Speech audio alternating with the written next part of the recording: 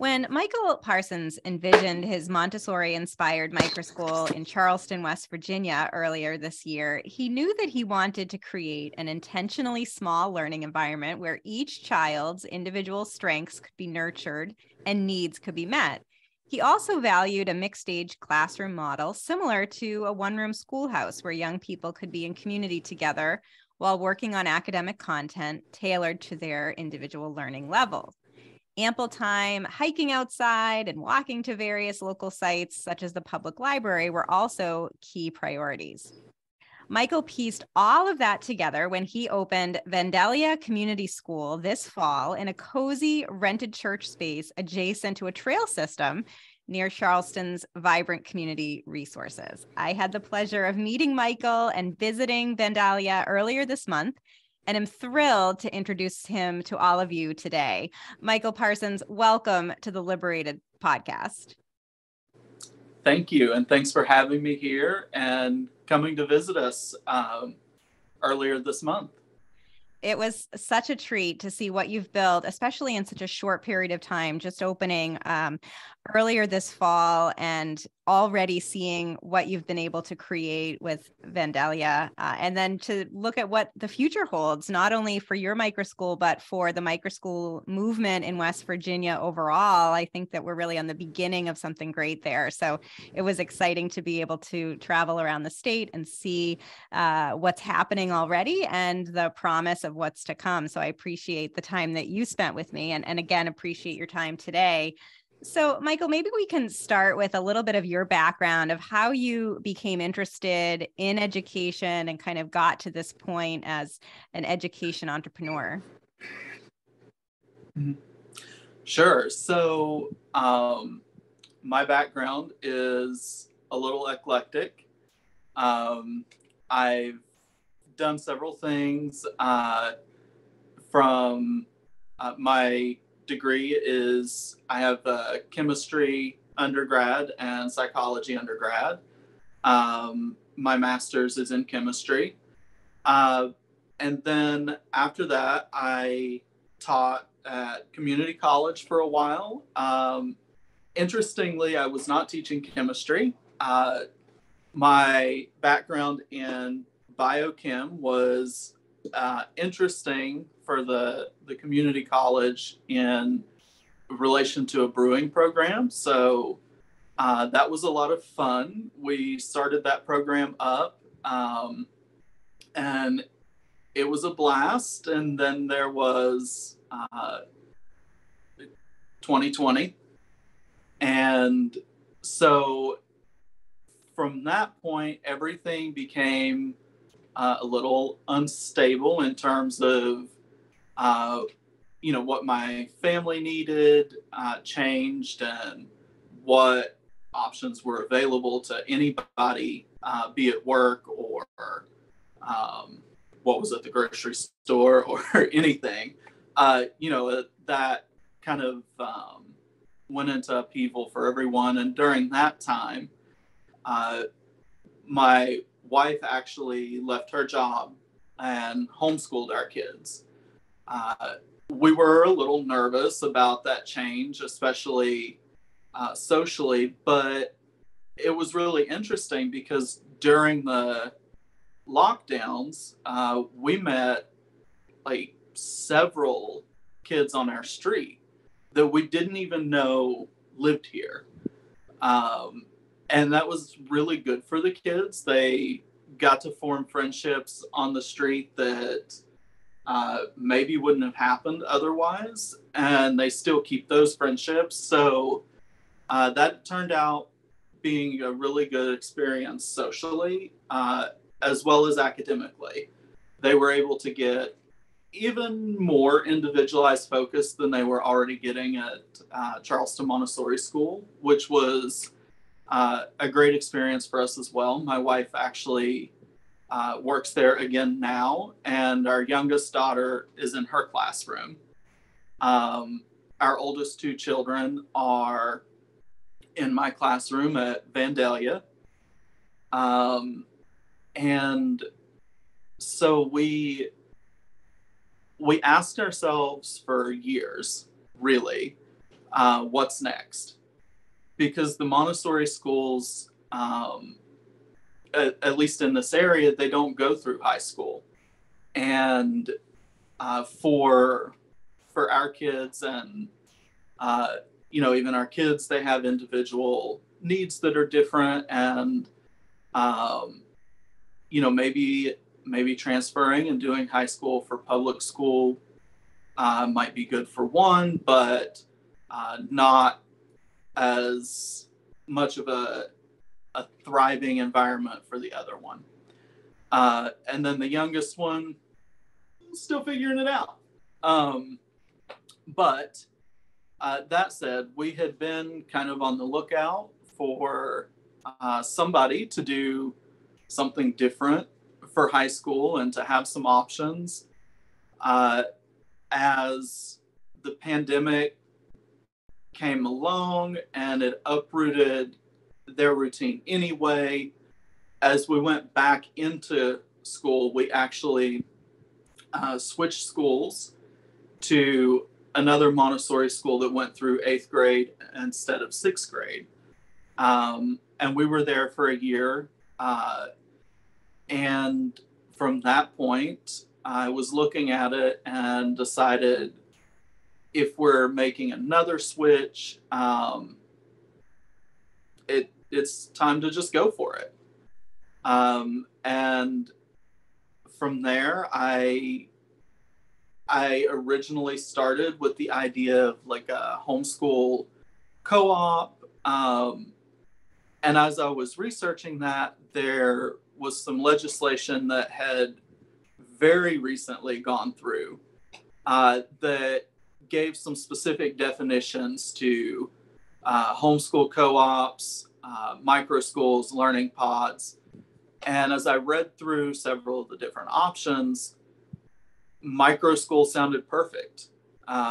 It was the perfect blend for us between that really intense attention that they can receive in homeschool, and it created more social opportunities and opportunities for things like field trips and more resources than I could offer just as a homeschooling parent, or at least that I was aware that I could offer.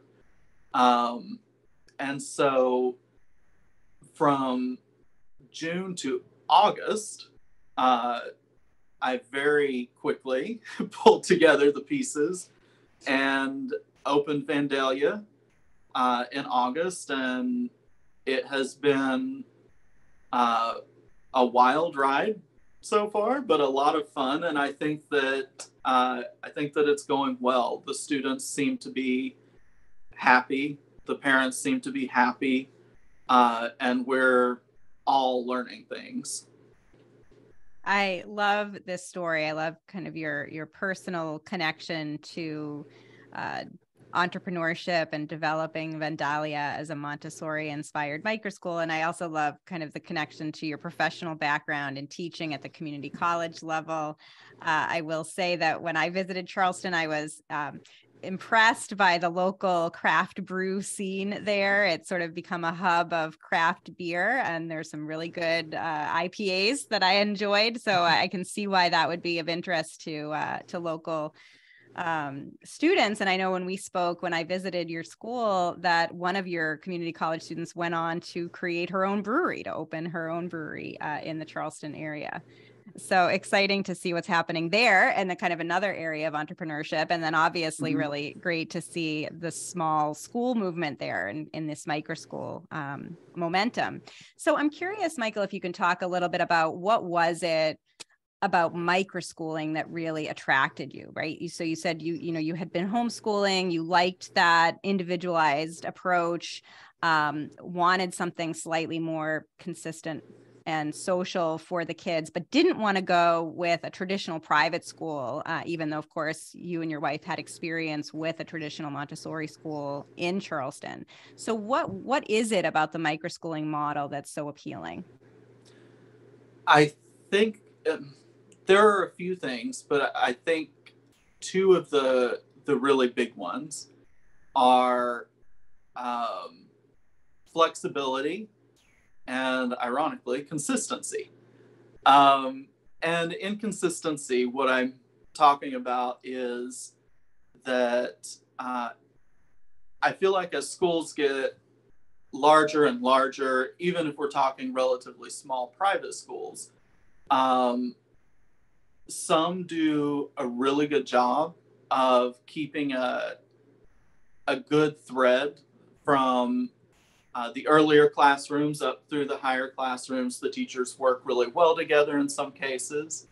But as you go a step further than that, even, and you have multiple classrooms in different levels, it does start to kind of feel like they're, maybe it's not as consistent from not just classroom to classroom in that level, but the teachers preparing the students to move up to the next classroom. Sometimes that preparation looks different if they're going over here versus over here. And so one of the things that I really like about the microschool model is that the students really learn what to expect. They know what to expect from their teacher. They know what to expect from their routines. And while expectations are differentiated from, level to level or student to student based on their needs, the general flow of things stays the same, and they have that predictability. On the flip side, being a small school allows us to really take advantage of things like our hiking trail, even in a case where we don't have many teachers. We have just myself and Britt Comer, which is all we need right now. And it works really well. Britt is wonderful with the kids and brings a lot to the table. And so with that small group, we're able to take them out hiking every day. We're able to shift gears when we feel like we need a break and just go out into town. We've been to the library. Last week, we walked to the Clay Center to watch a planetarium show. And that was something else that was important to me. I talk a lot about the trails and getting out in nature, but something else that was really important to me is teaching the students both how to utilize and how to contribute to their community at large, and how to use resources like the library, but also how to contribute to those and maintain them so that they're there generations from now too, and that we have an awesome library 10 years from now. Our library is amazing. I love it. They have a maker space and all kinds of cool stuff. So that was really important to me, and our location ended up being perfect for that because we can just go on a walk. We walk down the trail and out to the library. So that is really hard to maintain as the school gets bigger. We move past 20, maybe 30 students, and then going to the library as a whole school, even if it's manageable for us, might be overwhelming to the library, or maybe if not the library, some other place that we might want to go. And there's a lot more coordination, a lot more planning that has to be involved. Because we don't have a bus system, we would need more parent volunteers to drive, and our parents are very involved, but we go back to more coordination, more planning, and it's hard to just shift gears, because this week we decided, hey, let's do something, let's do an experience. So that flexibility was really important to me, because if I'm not really flexible, then it is hard to follow what the classroom needs or what each student needs in the moment. Mm. Yeah. And West Virginia is interesting in that it's a state that passed this microschooling legislation that you mentioned earlier this year, kind of the beginning of 2022, to better define what microschools are and separate them from, as you said, independent homeschooling and learning pods and private schools, and really give a name to this movement. And so you're very much a part of that. Students who participate in microschools are assessed annually, whereas homeschoolers are assessed slightly less regularly. But for microschoolers, there's either standardized tests that they can take or portfolio review. And in that way, it is this blend between private schooling and homeschooling. And it's been great to see in West Virginia, as well as around the country, different kinds of educational philosophies and approaches that are being pursued in these microschools. So for you, it's this Montessori method. For other microschools, it could be classical models, it could be faith-based models, it could be, other kinds of eclectic educational philosophies and approaches. So maybe you could talk a bit about how the day runs or how the week runs at Vandalia, specifically how the Montessori approach is woven in to this mixed age classroom and your overall model. Yeah, sure. So first disclaimer, I do draw very heavily from the Montessori approach, but that's not the only place we draw. So what I describe in here won't necessarily sound exactly like a Montessori school, but there are definitely some common threads. One of the things that I really love about that model is that one of the most important tools for the teacher is observation.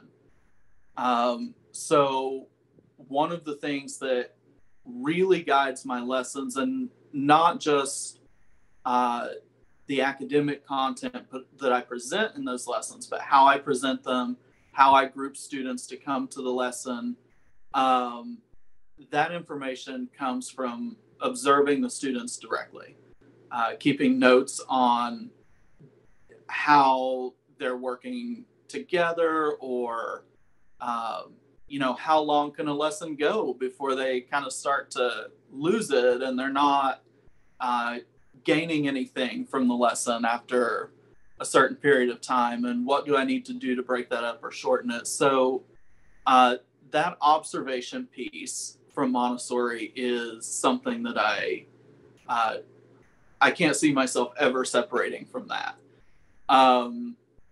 Another thing that I really like is the freedom within limits, because it's important to me that the students have that freedom to move around. It's productive. They're able to advocate for themselves and to do what they need to do so that learning can continue. But there are also boundaries that sometimes that's set strictly by the adults. Sometimes that's set democratically with the students, and they get a lot of say in that.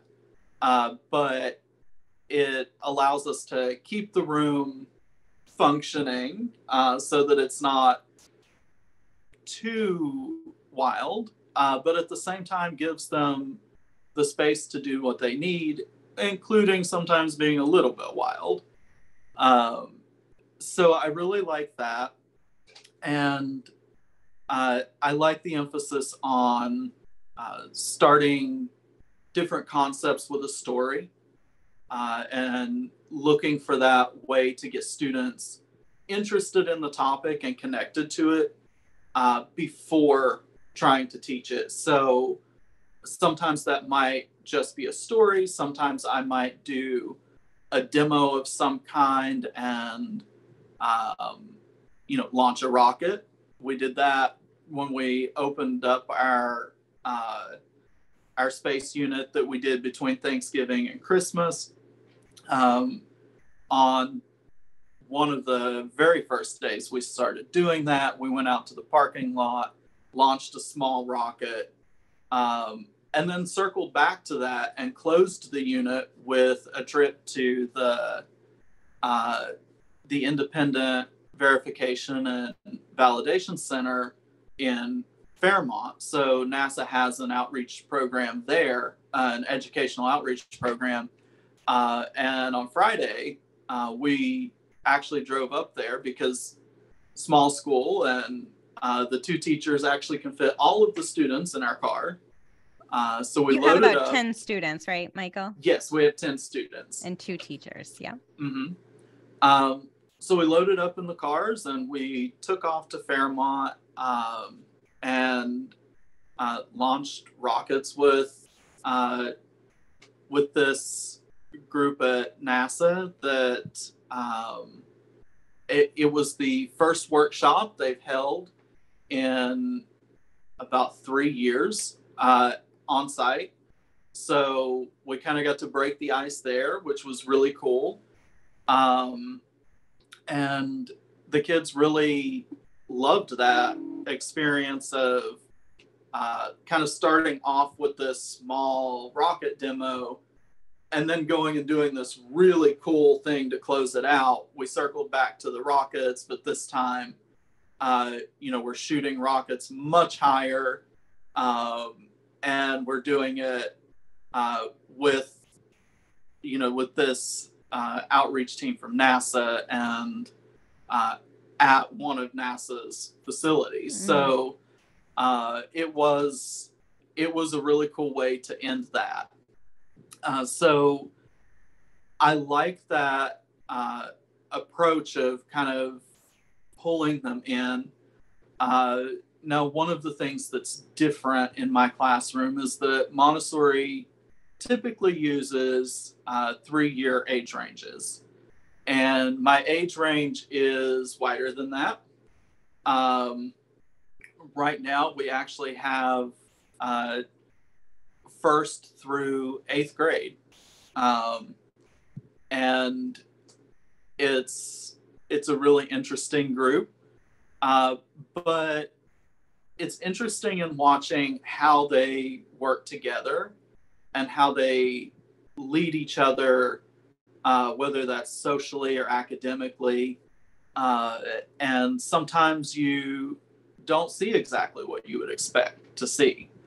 Sometimes somebody that you didn't expect to lead the charge jumps up and does that. Or something just clicks for this student and they're able to help other students get it, much like a Montessori room, but a little wider range. So I think those are kind of the main things I really like to pull from Montessori. And it's working really well. Yeah, it does seem to be working really well. When I visited and was able to observe for a while, I noticed, full group experiences and conversations that you were having, as well as small group opportunities and individualized work. So it was really this lovely blend between kind of individualized learning and peer learning, and then that larger group setting. So great to see that rhythm that you've created there. Now, your students some are neurotypical, some are neurodiverse. You have a really diverse group of students. And I wonder if you can talk a little bit more about that, and especially what you may have noticed for students who may be more neurodiverse. How does the microschooling environment benefit them especially? So that was something that's really important to me. It is very important to me that neurodiverse students are able to integrate into the social setting to the extent that that's comfortable for them and that they want to. And sometimes that's a lot, and sometimes that's a little less.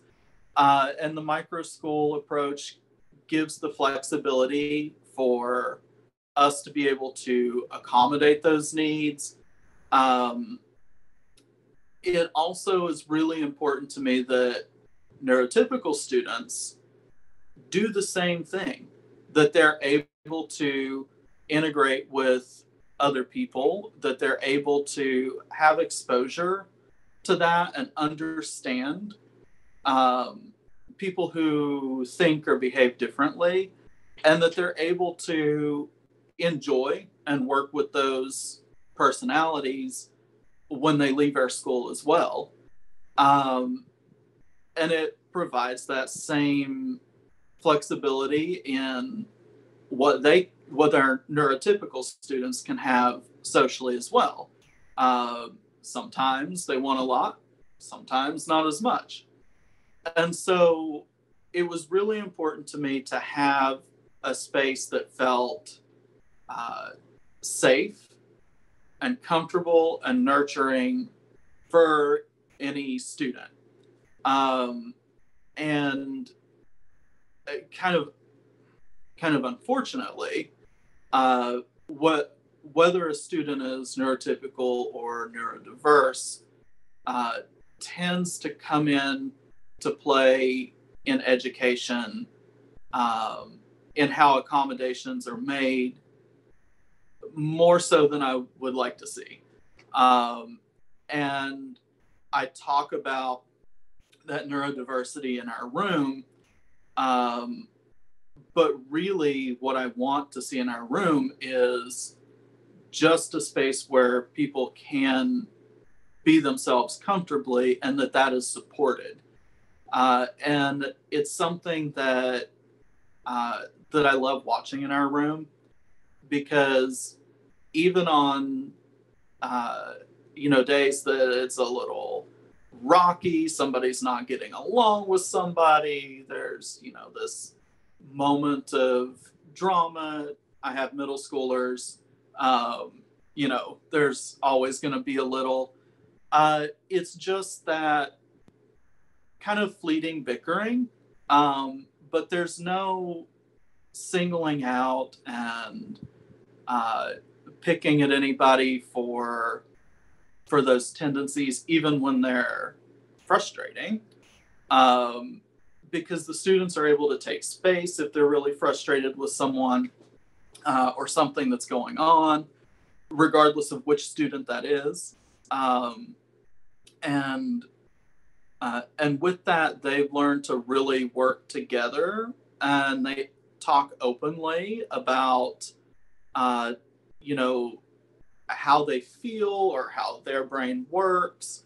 Nobody in the room really seems to want to hide that about themselves. They're proud of their differences and work together really well. And I've seen two different things happen. I've seen some of our neurodiverse students who struggled socially before really come out of their shells and be able to have close, meaningful friendships. And I've also seen some of our neurotypical students that didn't have the same opportunities to interact with neurodiverse students, that at first seemed kind of flustered and off-put by some of the things that might happen socially, that now have come to understand and accept that, and they just go right with the flow, and they're best of friends, and everybody is really accepting of that, and it's been a good learning experience and has let us go further in academics than we could have gotten if other needs weren't being met. So that blend, and a blend of a socioeconomic blend, and just a diverse blend from from any background, whether that's ethnicity, race, income level, or neurodiverse. It is really important to me that we have a rich mix of students that's representative, if not of the world, at least of our region, because that is something that's possible. And I'll do whatever can be done to attract that blend of students. And right now we have a really good mix going on. We have a lot of neurodiverse students, but we have some students that have recently immigrated to the United States. 3 of our students actually are dual citizens, 2 in the United States and Italy, and 1 in the United States and Kenya. So we've got a really cool mix of backgrounds and personalities, and it works really, really well. It is such a wonderful place. You can just tell that the kids are thriving there. As soon as you walk in, there is just this sense of delight and a real love of learning and a love of the community. And it's great to see. So I wanted to ask a little bit more about access. You mentioned diversity in all kinds of ways, including socioeconomic diversity. Microschools, by their very nature, tend to be lower cost than traditional private schools, but still financially out of reach for some families. I wonder if you can talk about access a little bit more, especially in light of West Virginia's pioneering Hope Scholarship Program, a near universal education savings account program that allows almost every child in West Virginia to have access to a portion of the state allocated education funding, roughly $4,300 per student per year. So maybe you could talk a little bit more about access, especially in light of Hope. Absolutely. And with that, I'm actually going to hit 2 points in terms of Hope, because it does open up a lot of access, but there's one area that I want to touch on that I think really could use some improvement. So to start with, accessing the microschool itself, and getting past that financial barrier, because I mentioned already, that's really important to me. It was not easy getting our kids in private school and keeping them there. That was a huge financial struggle for us. And having been through that experience, it's important to me to have it accessible to anyone.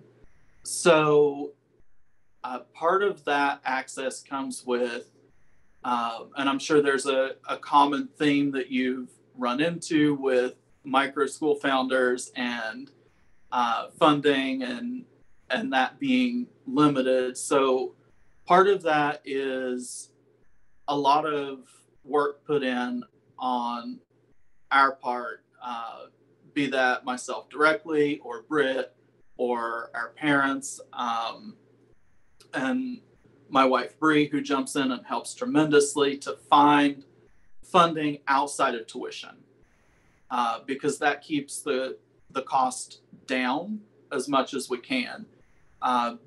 Working with a small number of students could quickly drive tuition up really high if we're trying to operate just on that.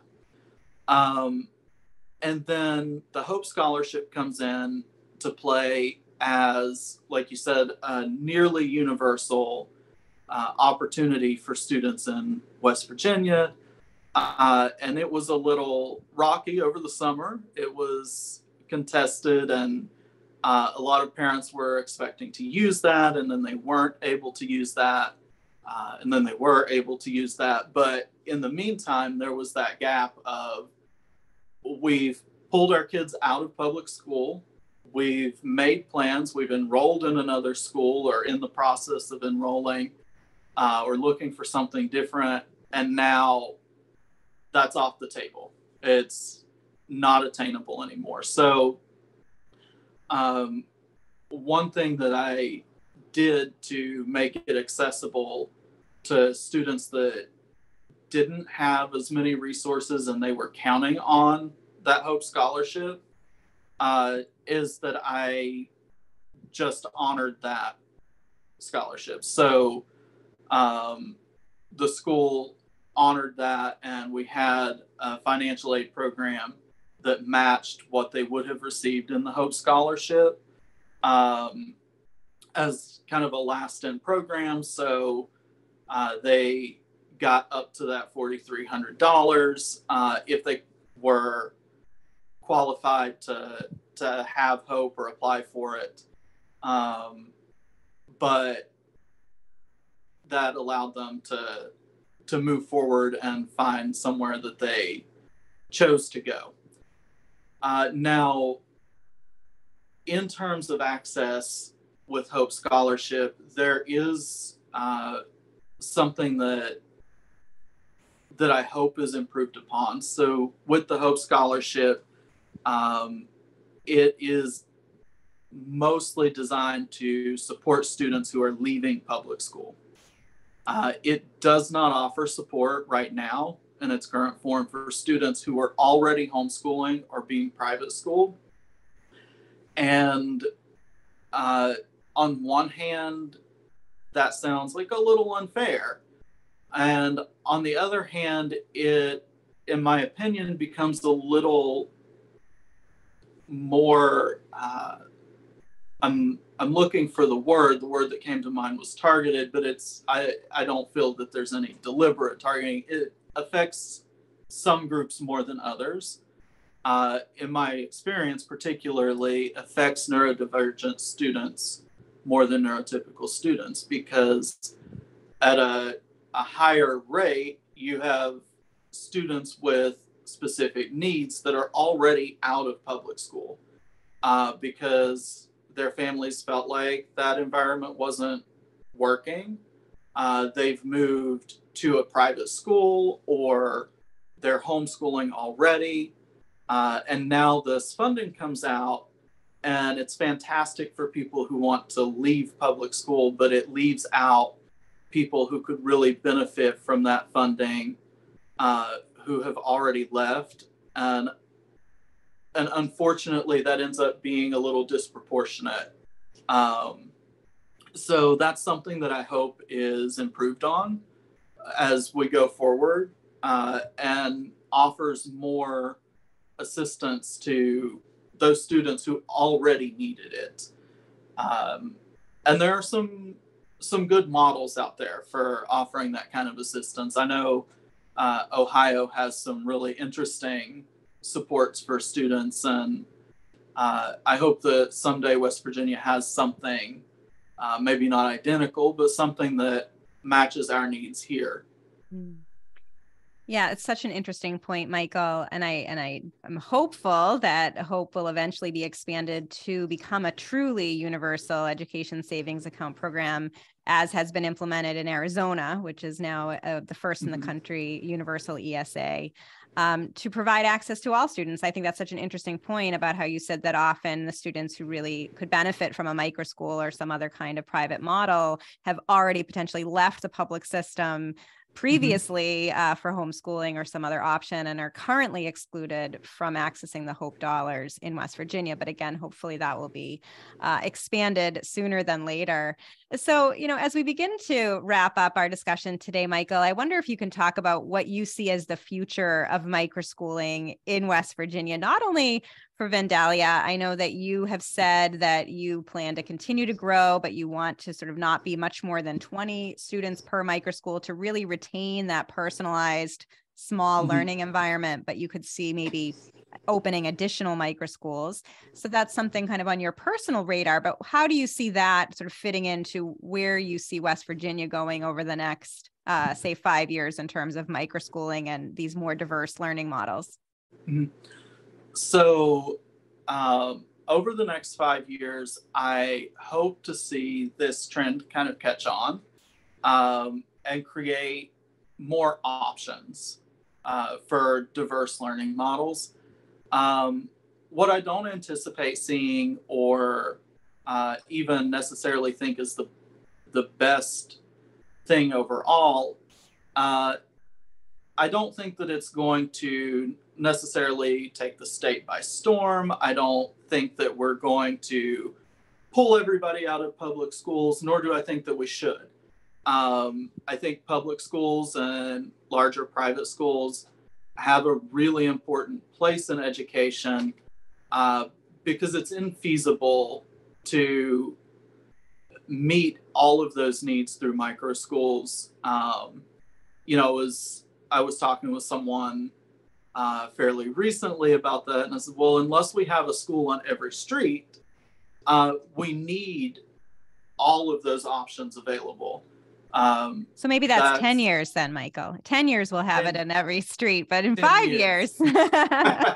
No, 5 years. What I hope to see is that we have enough capacity in those diverse learning models to meet the needs of the students who are looking for them. I hope that, as Vandalia grows and we have more students and more people hear about what we're doing, that's inspiring, and that we have somebody else, take the plunge and try it out, and that kind of cascades, and we have a lot of diverse options. And I hope that we can come to a point in the state where micro schools and private schools and public schools are working together cohesively and not kind of at odds with each other. I would love to see a point where those are all utilized, and homeschool as well, as tools to meet this generation's needs in education. And I think that some version of that could be feasible in 5 years. But what I think that's going to take is, one, more micro schools so that people even know what we're talking about when we say micro school. And two, it's going to take more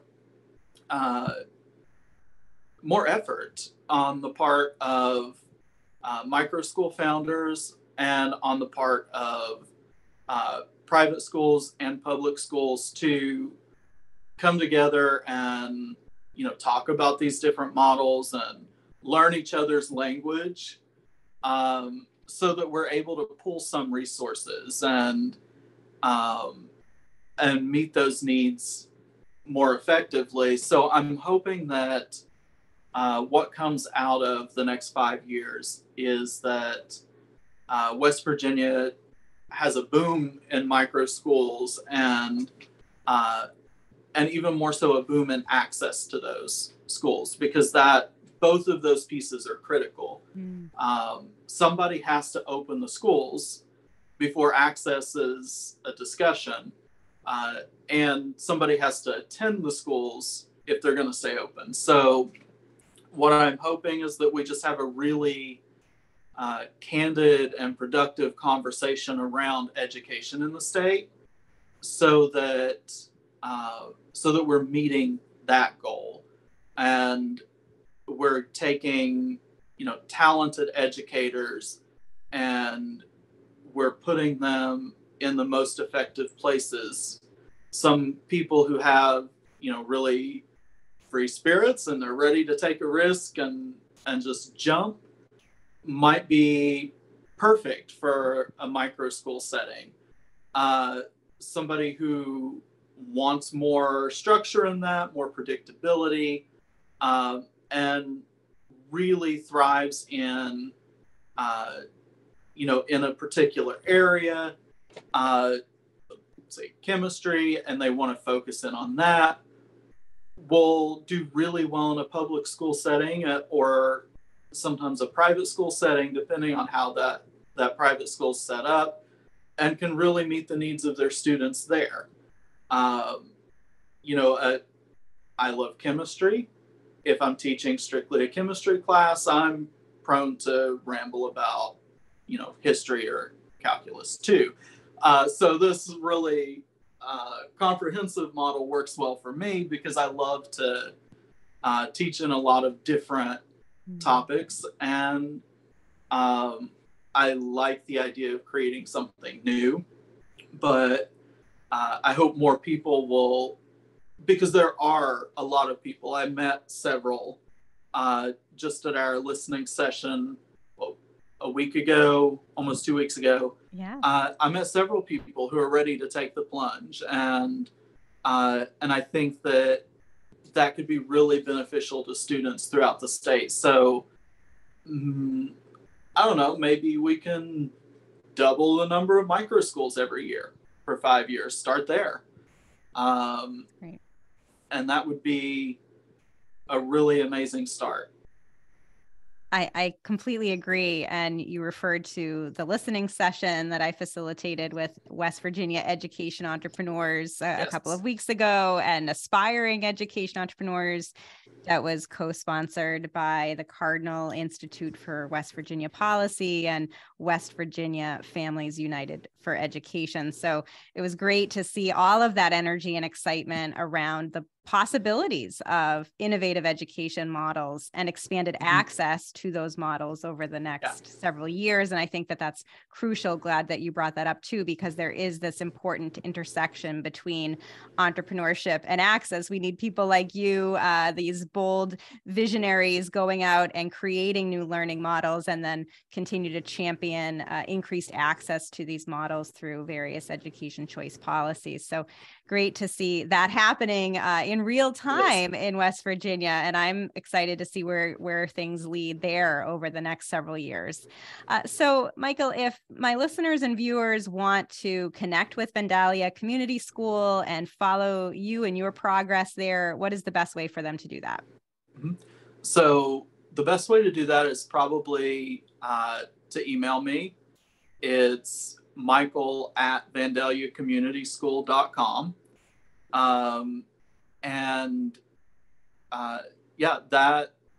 That would be great. I would love to hear from people, whether that's people in the area that have seen this and they're interested in what we're doing in the school, or people nationally or in our state that want to know more about our model or how we're doing this. I know there's the National Microschooling Center that has recently taken off and supporting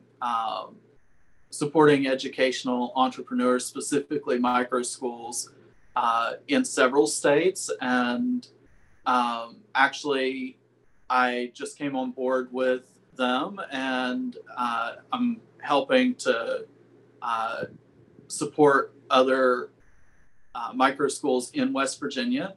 So I'm really excited about kind of starting that venture and working with the National Microschooling Center to be part of their support system, kind of in the bigger picture. So Dawn and Ashley, they're awesome. I met with them over the summer, and things just kind of took off from there.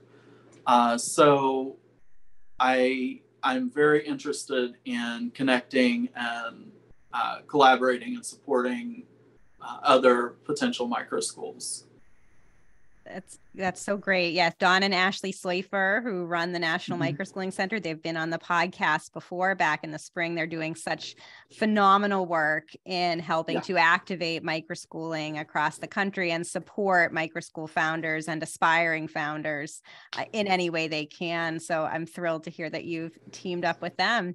And I'm just so excited to see what happens next for Vandalia, for the students that you're helping, to really flourish and to achieve their full potential there, and to see where microschooling in West Virginia goes, as well as across the country. So Michael Parsons, thank you again for being on the Liberated podcast. Thank you for having me.